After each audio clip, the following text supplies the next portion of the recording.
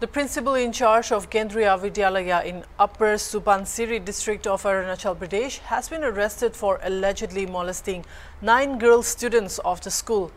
The incident came to light when the victims disclosed it before their parents. A case under Section 354 IPC RW7 POCSO Act has been registered against the alleged accused Akhileshwar Singh at Daburijo police station. The alleged accused is currently under police custody. Daburijo police station OC Dogendubi said the statements of the victims have been recorded and further investigation is underway. The students told the reporter that the accused had often touched their body and private parts during class hours despite their resistance. One of the victims said that they disclosed the incidents before their parents as advised by another teacher of the school. Thereafter, the parents and guardians lodged a complaint against Singh at Daburijo police station and subsequently he was arrested.